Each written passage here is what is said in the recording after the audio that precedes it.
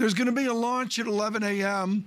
We're going to launch private citizens up into, well, it's a 5-bedroom house, folks, and it's where the aggrieved go to one end of the house and the others are at the other end of the house. Ed, these astronauts today, these private citizens, are going to fly up to a Russian-U.S. spat. How ugly is it? Correct.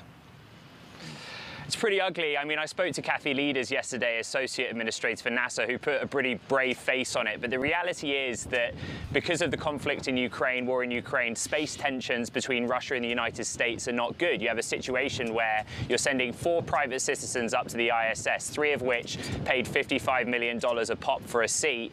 And I asked Kathy Leaders essentially, well, will they go and visit the Russians? And she said, probably. They might have dinner, for example, at the Russian half. But how it stands currently is that the Russians cosmonauts, 3 of them on board the ISS, would have to extend an invitation to these 4 private citizens in order for that to happen, which is a strange state of intergalactic affairs, Tom. One of the great niceties of our early NASA programs, where we had military and then an odd duck named Neil Armstrong, are the people of Russia and U.S. astronauts on ISS, are they all military?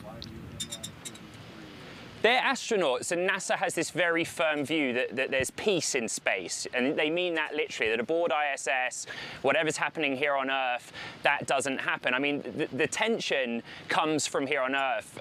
Dmitry Rogozin, who's the head of Roscosmos, the Russian space agency, said on Saturday, for example, that the economic and trade sanctions on Russia are so bad that if the US does not ease them or withdraw them, then Russia will pull out of the ISS, an agreement that's been in place since the 1998 IGA. And behind NASA, Russia is the biggest financial contributor to ISS. NASA contributes about $4 billion of taxpayer money annually. Russia's not far behind. But the greater concern is if we did get an escalation, Russia could literally pull out of ISS. In other words, undock their modules from the station. And what's worrying about that is that one of the key Russian modules of ISS actually provides the propulsion, the thrusters, that help ISS reorient to its 250-mile altitude above Earth. So it's serious, but as I said, NASA officials I speak to are putting on a pretty brave face.